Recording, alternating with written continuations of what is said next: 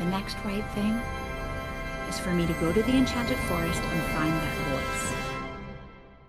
Hello everyone, this is your pal Naked to that 1 year home of the footage content. So today I'm doing a movie review on Venom was Still Be Carnage, came out the year of 2021.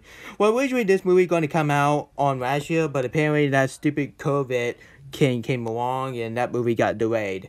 And so yeah, this movie is finally released. I originally wanted to see this movie in theater, but nope, I didn't plan to because I was so busy in life, and I hope you guys understand that. And so yeah, and yesterday I got this movie for Christmas. And so yeah, after I watched this movie last night, and this movie was kind of underwhelming because this is added out one of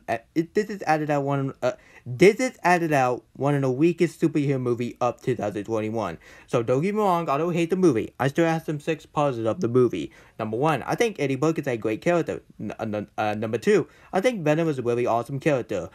Number 3, I think the post-credit scene is my favorite scene of the movie because I don't want to get into the spoiler of the post-credit scene. Number 4, and I think Eddie Brooke.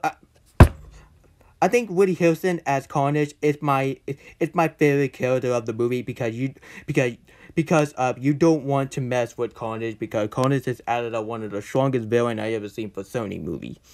Number 4, and I think Eddie Brooke's wife is a really great character of the movie. She's pretty hot too anyway. And number 5, and I think the climax of the film are really awesome too. And my last positive I had to give for this movie is had to be Venom versus Carnage, which is added up one of the best boss battle I ever seen for Marvel Sony movies.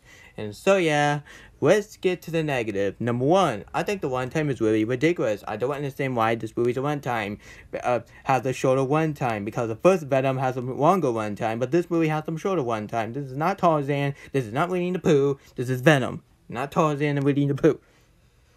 Yeah. And so yeah, and then number 2, I think Eminem song, the new Venom song, yeah, you know what, the Venom song from 2018 is way better than the newer one this year. And so yeah, and number 3, I think Eddie Brooke and Venom fighting over food is really it was unnecessary. It was unnecessary. And so yeah, and number 4, I think the worst character of this movie has to be that woman right here from No Time to Die, which is added on one of the worst performances I ever seen for her because her screaming really hurt my ears. And number 4, I think the opening scene was kind of boring because I just don't give a crap about the opening of the film. And number 5, I think the story is a little bit cliche because we see that type of story a million times. And the last positive I have to give for this movie is had to be that the scene.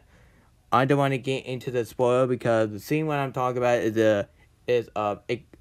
it's called a detective scene. It's really kind of necessary. And so overall, I think Venom with Still Be Carnage, this is added on one of the weakest out of the Venom movie because I think Venom 1 is way better movie. Hey guys, you want to watch way better superhero movie? Just go watch the Suicide Squad 2021. Just go watch the Zack Snyder Justice League and go see Spider-Man No Way Home again. Spider-Man No Way Home will always be my favorite superhero movie of 2021 than this.